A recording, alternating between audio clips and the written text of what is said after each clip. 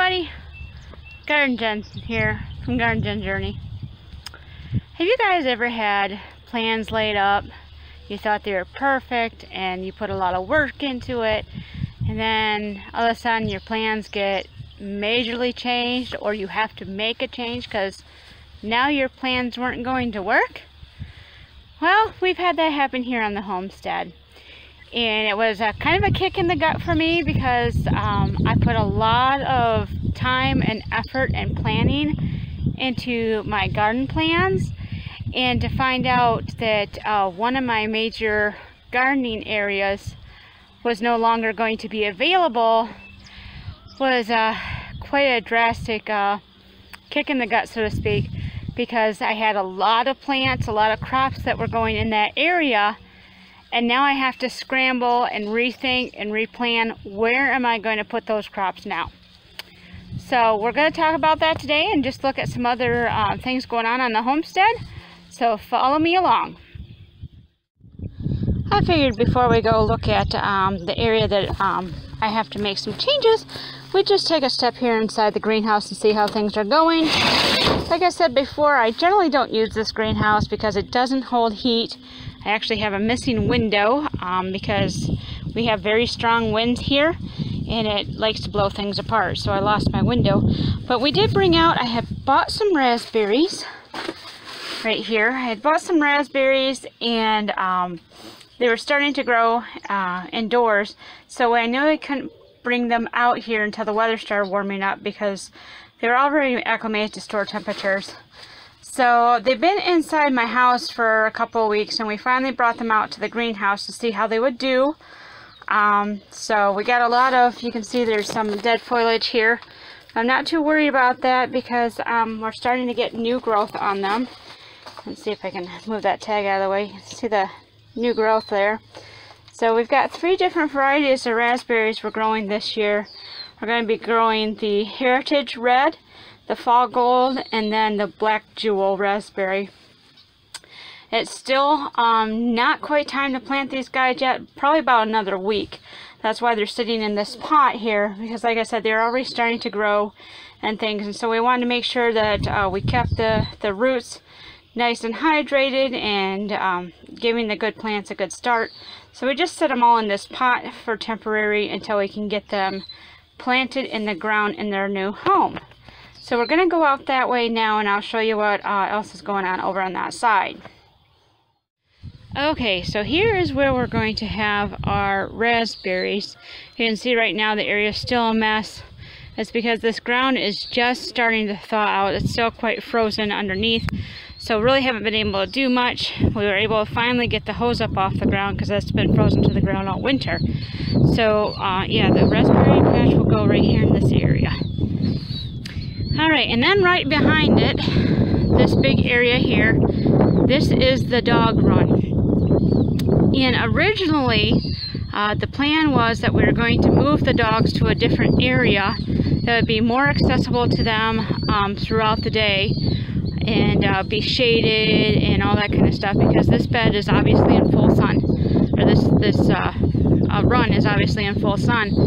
But we have a makeshift little tent thing right there. It's really odd looking because it just kind of got thrown up, and they absolutely love it. They love this run. They actually asked to come out and go in it. So we have decided that we're just going to leave it. This is their area.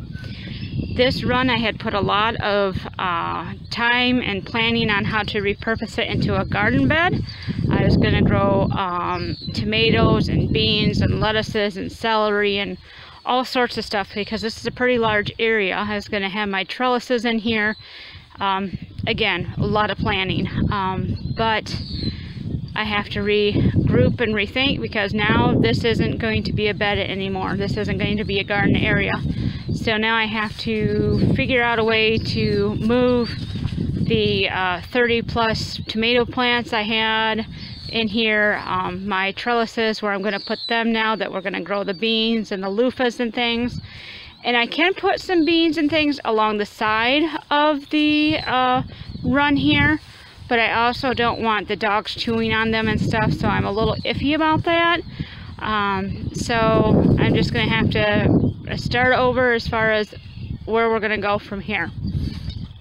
And I'll take you to the next area that we're going to be working on, that I've been replanting, trying to get the best fit for the area. Okay, this is what I have marked down as my mint bed. Where you see the blue crates upside down, there's actually mint plants that are planted in here.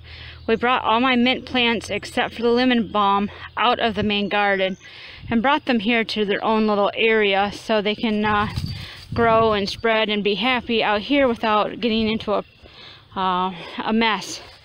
This area is also going to be a container bed garden.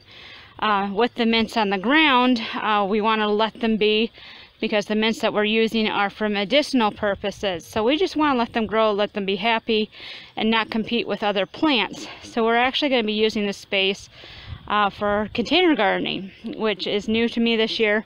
I've only done small scale container gardening with some reused cat litter pails and a couple larger pots, but I generally plant in ground. So this year we're going to try container gardening, and the way I have things mapped out, I can fit about 5 of the containers that my husband built in this area, plus some large 5-gallon pots, which I'll be using to grow, I think, potatoes and things is what I'm going to be growing in the pots. And then right behind me here is this whole area here. And my husband assured me that all this wood's going to get moved. And so this fence here actually can get pushed out almost to the driveway there. My husband owns a landscaping company. And so he gets a lot of wood, a lot of yard debris and things like that. And this was one of the areas that he just dumped the wood last winter, because he does trees all year long, and so even in the winter time he had a lot of wood and it just got dumped here. But he's assured me that he'll get all this moved. It's all going to be split and stacked, ready for us to use next year, or this coming winter. Don't even want to think about that right now. But anyways, so I have a lot more area right here as well to put some more containers and things like that. I won't put anything in the ground because there's been walnut and stuff here, and we just want to make sure that all that dissipates. The toxin in walnut has been known to dissipate rather quickly, but we just want to make sure that it's all good, and so we'll probably not plant anything in the ground until next year. It'll all be in containers. And if I remember right, I bought used 5-gallon containers, and I think I bought almost 30 of them. So this is where they'll all go. They'll all go right here. Now I'll take you over to where the prototype container bed is that my husband has built for me, because some people have asked about that. So hold on. Okay, so this is the prototype container garden that my husband is building for me.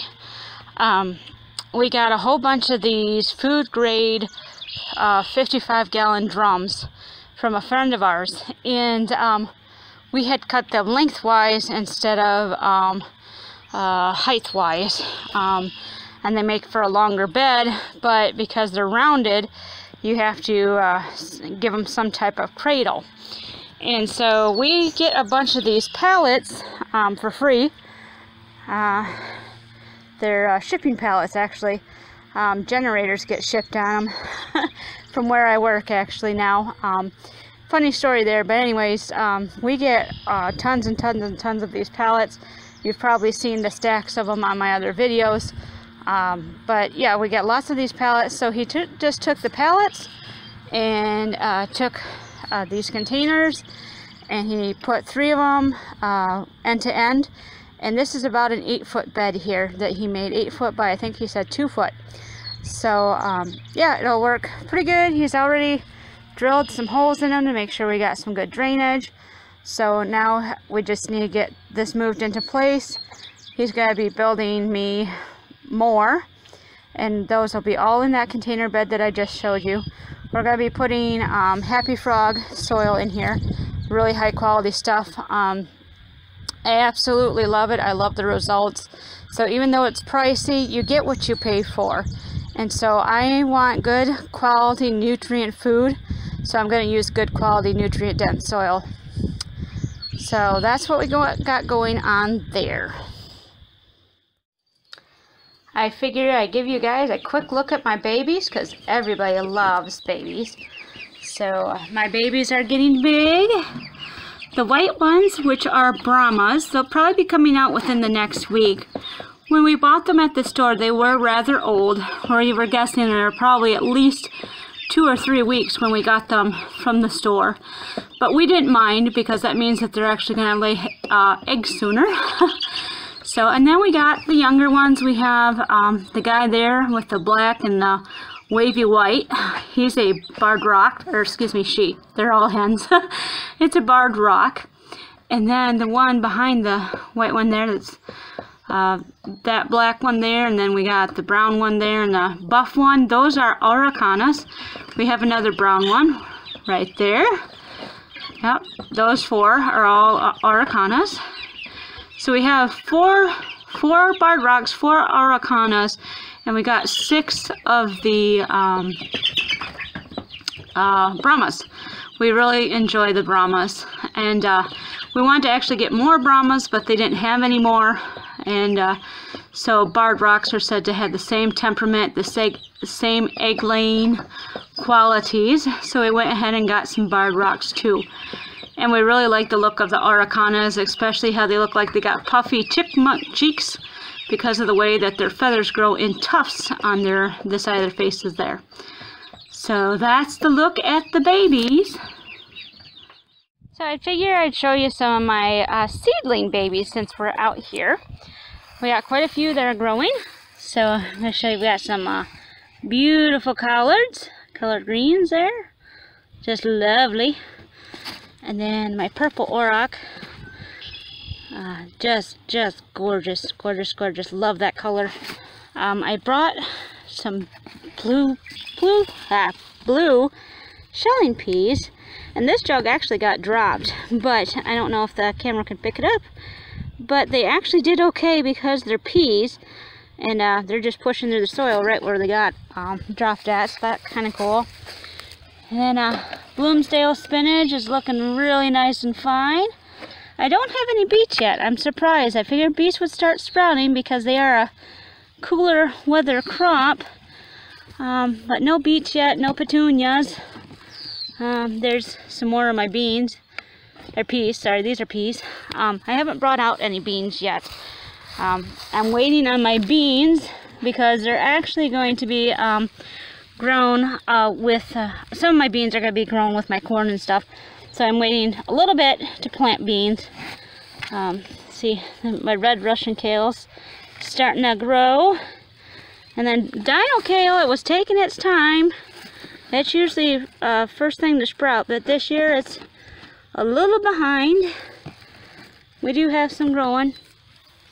So some things are really popping, other things it's just taking some time. And that's what's one of the things with winter sowing, is you just gotta wait and see. I brought these snow peas out the other day, and the peas are starting to swell up and get ready to sprout. So that's just how quickly peas and beans and stuff grow when the weather's right.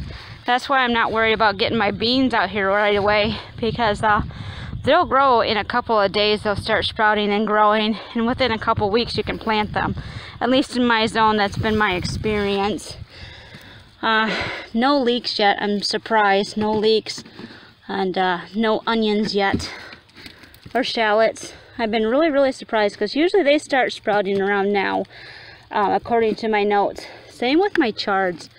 None of my chards had sprouted yet, so I'm a little worried on that. And usually I don't get too worried because I've been doing this 4 years. It'll still be my 5th year actually. But we do have purple Vienna kohlrabi, so that's doing really well. We have Blauer Speck kohlrabi, so that's doing really well. My Napa cabbage, I don't remember if that's growing or not. Oh, yep. Napa cabbage is doing really good. And cauliflower, Another cabbage. Yeah, those are doing really well. And so is my broccoli. Look at how packed that is. When I overseed, I overseed. So, same with the Brussels. So the things that are supposed to be sprouting, most of them are starting to sprout. Some things are not, but we just have to wait. But in the ground, my garlic's starting to come up. I have the chicken wire over here because I have chickens that are in my garden right now. And so we need to protect the different foliage from the chickens, because if it's green, they want to eat it too. Let's see, I did have some calendula. I was hoping I could show that to you, but I'm not finding it at the moment. But I did notice that my bachelor buttons are starting to grow, which is awesome. I planted a lot of bachelor buttons. My narrow cabbage is starting to sprout. But I planted a lot of bachelor buttons because I am going to be using those in my soaps. So I planted a lot of those. But yeah, you'll see, like right there, that's a garlic bed. We put a fence around that. And then we put a fence around this. This is my herb bed. And there's a lot of green in here. My perennial herbs are starting to come back up. And the chickens were enjoying them. I mean, I don't blame them. You know, it's fresh greens. And they've been cooped up all year with, or all winter, with no fresh greens except for the table scraps we give them. So to see this, they were like, oh yeah, yummy. So we actually had to put the fence up here to keep them out. Eventually, that's our rooster.